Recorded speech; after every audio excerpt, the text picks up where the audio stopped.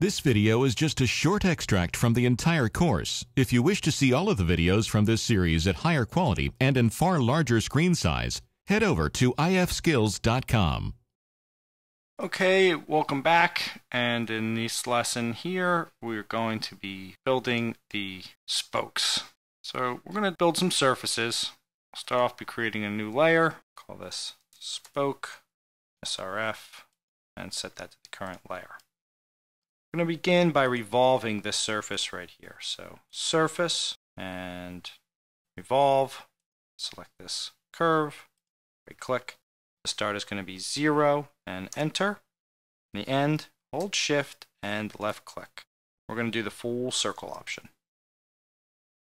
So there we have it. And now I want to cut this surface with these curves. There's quite a few ways we could do this. One way is to take these curves here and extrude them. You need to use both directions, you can. And now that they intersect and come beyond the outside of this surface, if these are inside, then this piece is a little too long. I'm going to split this surface with the other ones. So split, the object to split is this surface here. And now I can right click. And the cutting objects are all these other surfaces. Right click to complete. And now we can see I can select these, and I'm just selecting them and pressing the delete key.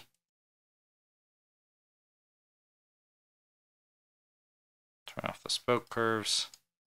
So now we have the inside of our rim here.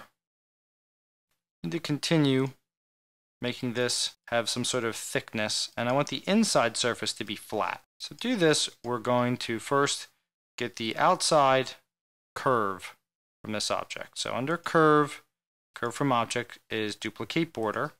Select this object and right click. You can see now it says duplicated one border, and we can see the selected curve on the outside. Go into your front view. We want to project this curve onto the construction plane. So under transform is project to C plane. Make sure your front view is the current view. We'll say delete input objects, no. And you'll see now you have a new curve that's been flat. Come into the right view and click and drag while holding shift. You can drag this back beyond the outside surface of the rim. And we can build the surface with this. So surface, planar curves, select this curve here, and right click. Now we have a planar surface. And I need to connect these two. So to do that, I'm going to draw a single line, turn on my end snap here and snap here and here. Now I can do a 2-rail sweep. So surface, sweep 2 rails, find the curve here. If you get surface edge, make sure you choose curve. Find the curve here. And then now our cross section is this line here. We'll right click and have do not simplify and click OK. Now we can join all these surfaces up. 1, 2, and 3. And we'll choose join 3 surfaces into one closed poly surface.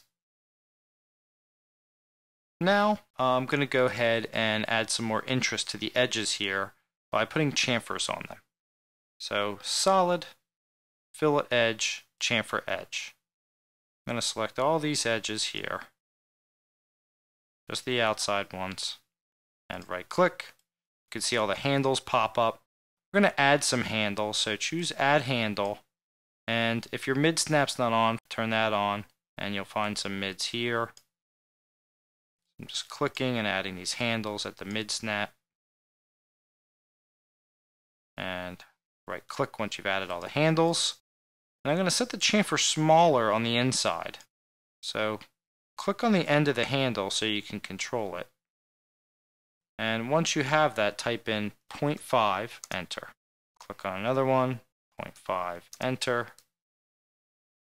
Just clicking on the end of the handle and typing in 0.5 and enter. So all these outside ones should be set to 1. And we'll go ahead and right click to complete the command. And there you have it.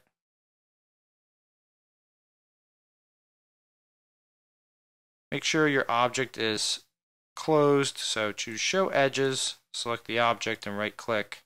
You can see we have no naked edges. Gotta watch sometimes if your chamfer values get too large, you can break the surfaces apart. I'm gonna hide this for a second and take some of these curves here and change them onto the spoke curve layer. Now I can right click on the bulb to show. Now I'm going to put our bolts in here. So first I'm going to put holes all the way through with these. Misselect this, just hold Control and click. With these circles here, solid, extrude planar curve straight, extrude them all the way through.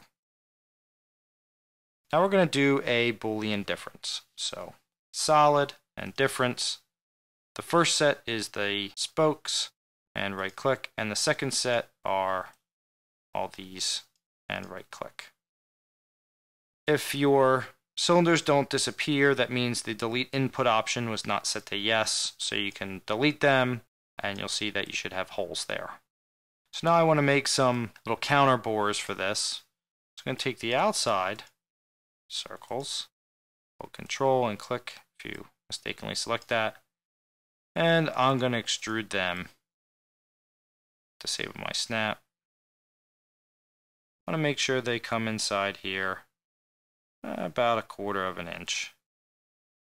And now we're going to do a Boolean difference one more time. So solid, difference. The first set is the large object, right click, and the second set are these cylinders. And right click.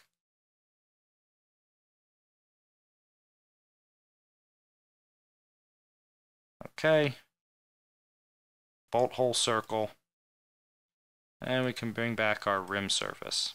So you can see I've built this extending out beyond. So now I want to trim off the excess and join this up to this. So first thing I'm going to do is a Boolean difference. So solid and difference. The first set of objects is the rim. And right click. We can set delete input to no. And this will be the second set. And right click. It'll process. Once complete, you can see that now it's cut it. So we can get rid of these excess pieces here. And if we want to make this and the rim all one piece, we can do a Boolean union, solid union, select both, and right click. And there we go. Under Analyze, Edge Tools, Show Edges. It's always important to check the object along the way so you don't go too far if something went wrong. Select the object, right click, still have no naked edges. Bring the tire back. So you can see we're just about there. I'm going to go ahead and stop the lesson here. And in the next step, we're going to be putting the tire texture on.